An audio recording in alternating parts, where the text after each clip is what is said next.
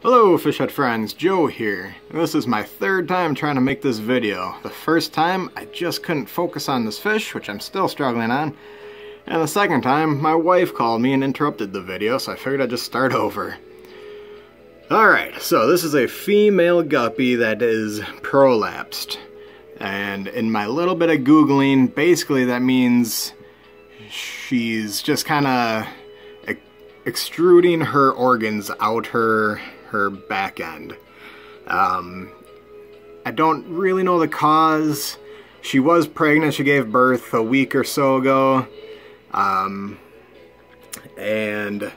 you know, so basically now she just has, if we can see it in focus, she has a little nub coming out of her rear end, and that's just an organ popping out due to maybe overeating, being pregnant, and you know.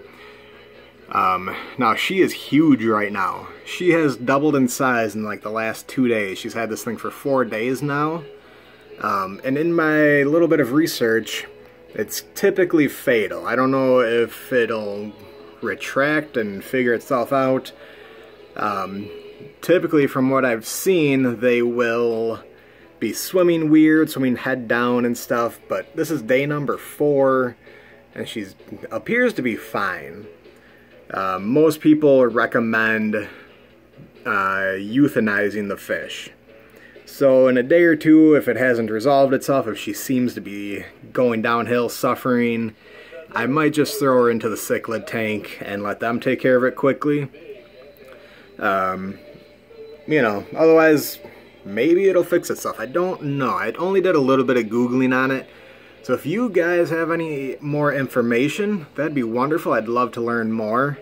Oh, and I guess in case you're wondering, this is my daughter's tank. We will be doing a video on this at some point. She's been asking me for a few weeks now since she's gotten some more fish. She really just wants to show you guys what she has.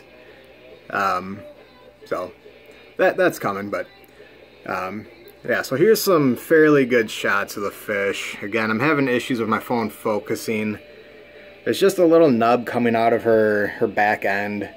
Yeah, so just in case anybody else is searching on YouTube for information on this, and if anybody else has information on this, I would love to learn more. So I'm hoping she gets better.